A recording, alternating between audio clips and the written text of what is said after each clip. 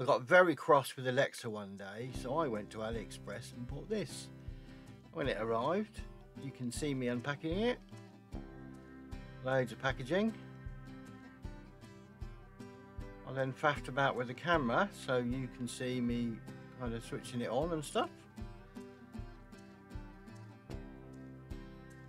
Eventually I plugged it all in, and then I switched through to my phone. Ran the Home Assistant app.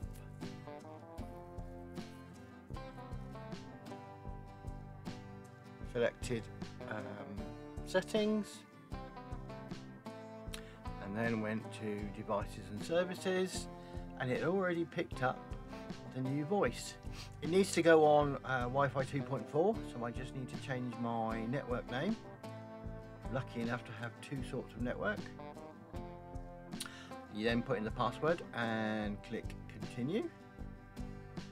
You then have to press a button, which I didn't film, but you can read what I did on the screen. It then connects to the Wi-Fi, does a little update. What you then need to do is add it. Checks for updates again.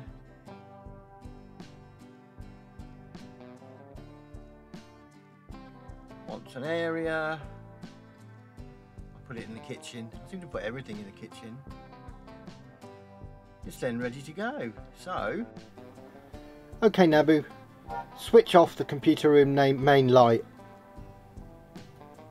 Turned off the light. Okay Nabu, switch on the computer room main light. So now